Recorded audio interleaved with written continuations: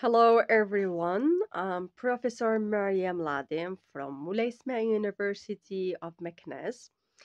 Well, my presentation is entitled Rethinking Education in Times of COVID-19 Pandemic in Morocco, Aspirations, Challenges, and Horizons.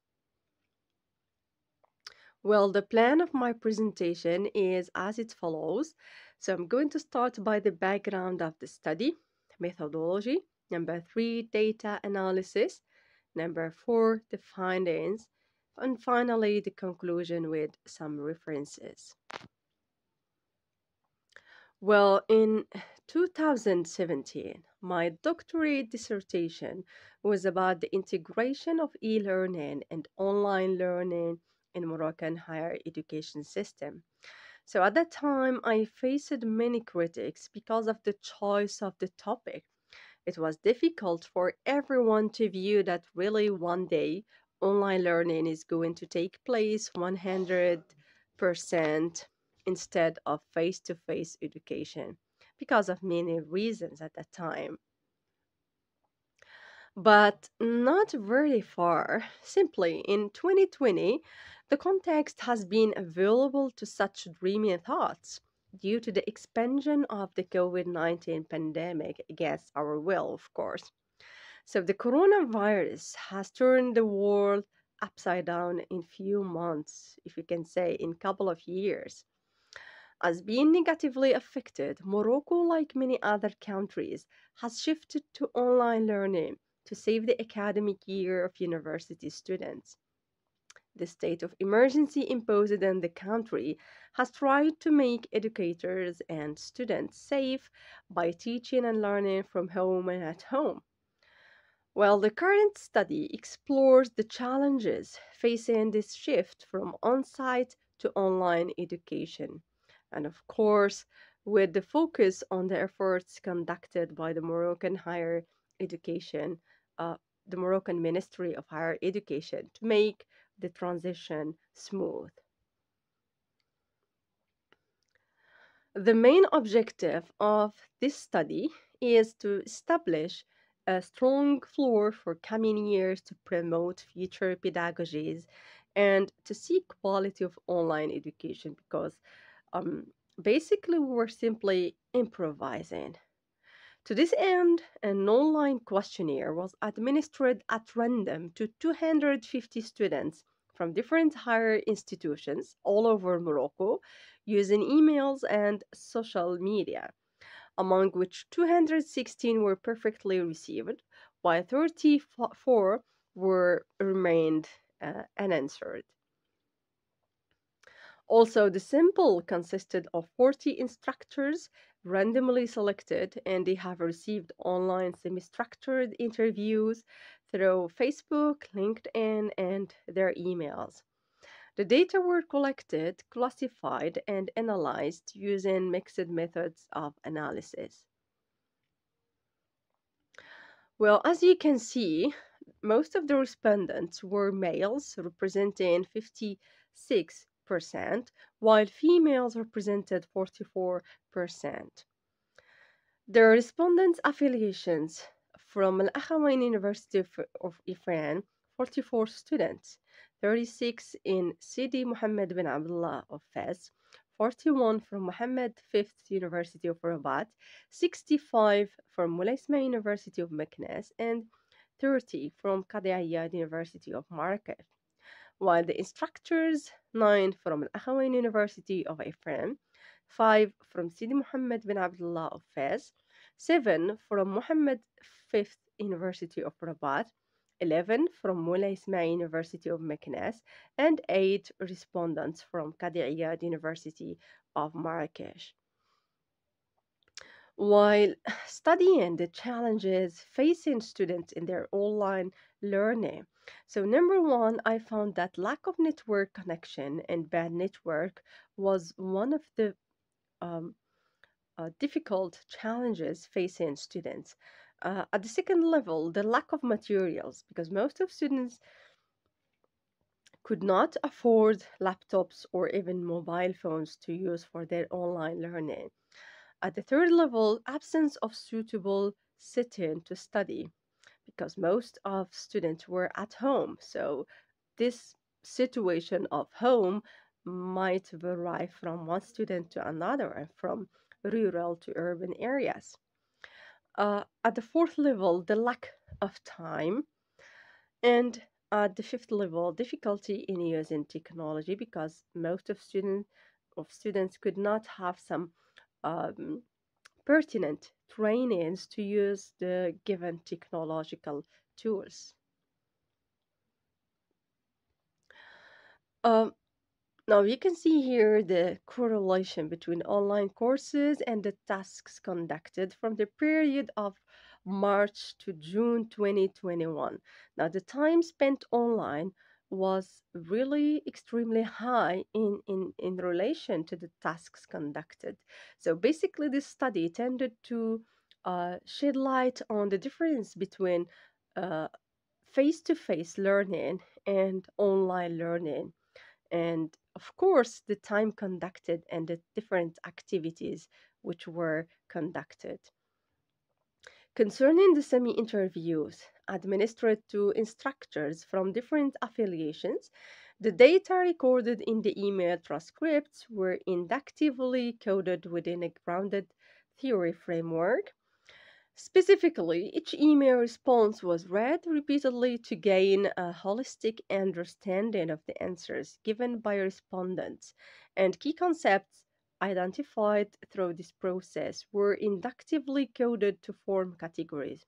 Because basically, my intention was to make the kind of comparison between how instructors and educators were teaching in face to face learning in comparison to online learning. Of course, at many levels, at the level of time, efforts conducted, techniques, um, even the performance of students.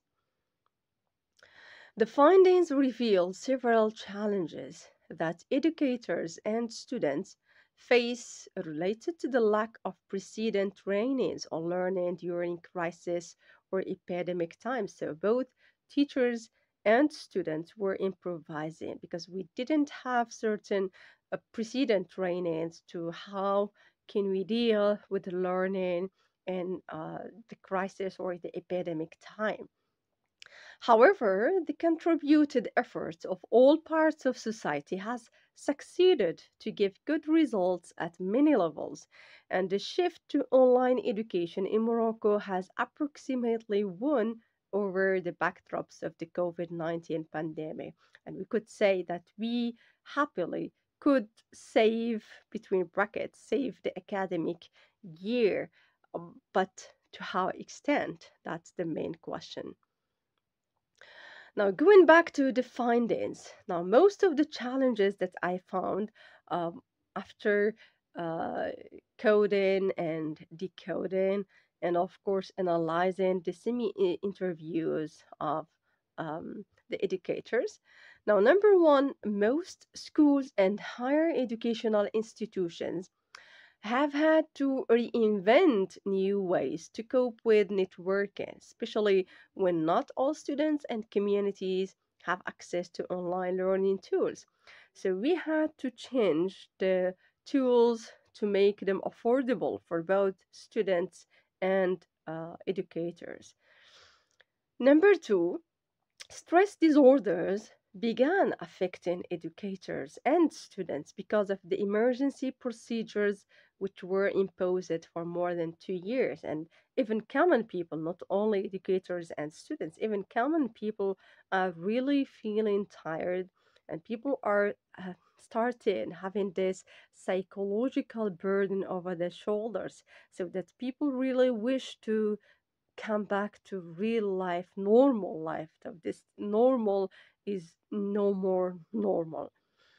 In some institutions, the class sizes are being reduced to increase physical distancing between students, and we resorted to teach only 20 to 30 students in class, which means that more teachers will need to be employed. On the other side, teaching time has been reduced to offer quality of education. So instead of teaching 4 hours on site, we, for example, used to teach only 2 hours online. Not every learner has access to internet connection to include availability of gadgets and viable space for learning. So this is basically the main challenges or the main problem facing the online learning. Not only talking about students, but even teachers, sometimes they don't have the internet connection to set their online courses. Not all teachers are armed with profound knowledge and skills in addressing the emergencies in distance education. And personally speaking, this is something that I had witnessed with my colleagues, and um, it's the problems that you face once you are administering an online course. So those emergencies, sometimes you cannot handle all of them. You need some technical support. You need some previous training to deal with those situations, which is really um, the reality. Distance education should not disregard the humanness of the learners. And I think this is one of the biggest and the most important challenges in the online learning, which is this absence of humanness of the learner. So this human relationship between the instructor, the educator, and the student. Um, it affects a lot. Well, personally speaking, not only the performance of students, but even the performance of teachers.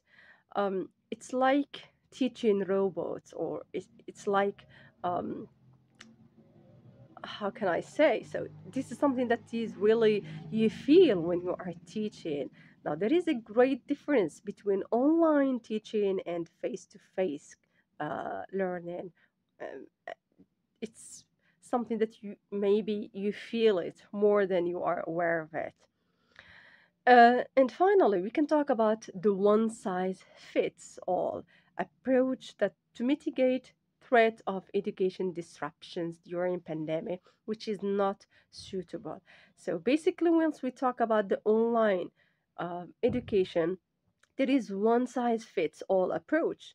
When we are teaching 200 students using Meet, for example, Google Meet, or using Zoom, or so it's one approach that you are using to teach different students, to teach different minds, different backgrounds, and of course the results would not be um, so um, effective, if we can say. Many institutions faced issues with assessment in education when teaching moved from traditional modes to online education. So, assessment has been really affected with the pandemic situation. And the question was mainly how can we assess our students? So, according to the educators' responses, some institutions have cancelled national exams, while others held normal exams on site even with the pandemic situation. Others went through oral exams instead of written ones, and they administered that online, not on site. In some institutions, students were graded by teachers who predicted their performance based on the previous performances.